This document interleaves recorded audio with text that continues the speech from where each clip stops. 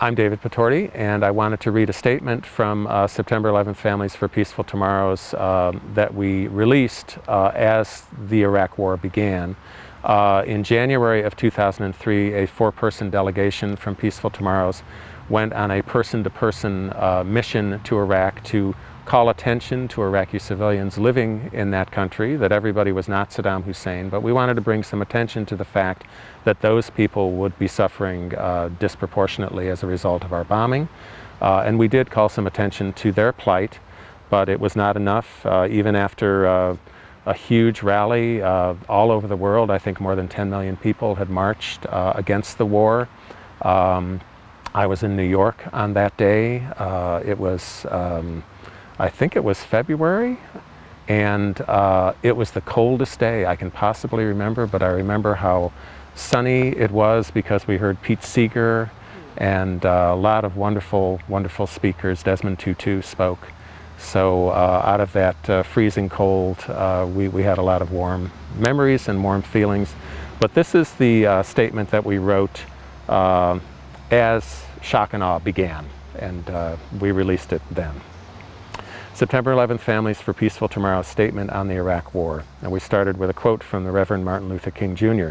"The past is prophetic in that it asserts that wars are poor chisels for carving out peaceful tomorrows. One day we must come to see that peace is not merely a distant goal that we seek, but a means by which we arrive at that goal. We must pursue peaceful ends through peaceful means. How much longer must we play at deadly war games before we heed the plaintive pleas of the unnumbered dead and maimed of past wars?" September 11th Families for Peaceful Tomorrows condemns unconditionally the illegal, immoral, and unjustified U.S.-led military action in Iraq. As family members of September 11th victims, we know how it feels to experience shock and awe, and we do not want other innocent families to suffer the trauma and grief that we have endured. While we also condemn the brutality of Saddam Hussein's regime, it does not justify the brutality, death, and destruction being visited upon Iraq and its citizens by our own government. What others may view as a policy decision, we see clearly as the murder of innocent people. Death among the civilian population in Iraq will be immediate, the result of bombing that kills indiscriminately. Especially at risk are the children, who make up 50% of Iraq's population. Death will also come later from malnutrition and disease caused by the interruption of vital relief services and the destruction of infrastructure for supplying food and medicine. More deaths will occur years from now as the result of the horrendous environmental impacts of waging war using lethal contaminants such as depleted uranium, a substance banned by the European Union. We are also concerned about this war's consequences for America's military personnel, brave men and women who enlisted to defend our country only to find themselves sent to fight an unjust war of aggression. Our prayers are with them and their families, and our hopes are that they will return soon. Meanwhile, American citizens will bear the staggering costs of military action and the resulting reduction in spending on domestic infrastructure and social programs. We assert that Congress's lack of accountability for this war is a serious threat to our democracy.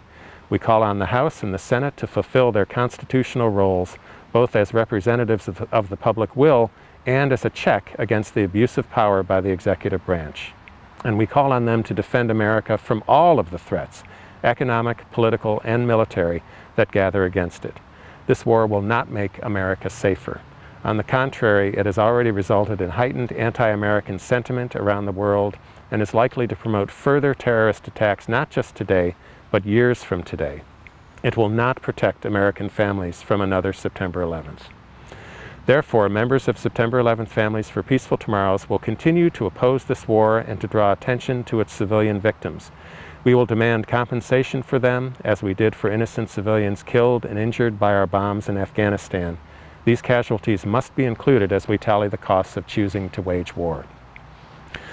Finally, we will keep the faith with millions of people across the United States and around the world who have formed a truly international community favoring peace and declaring this war immoral.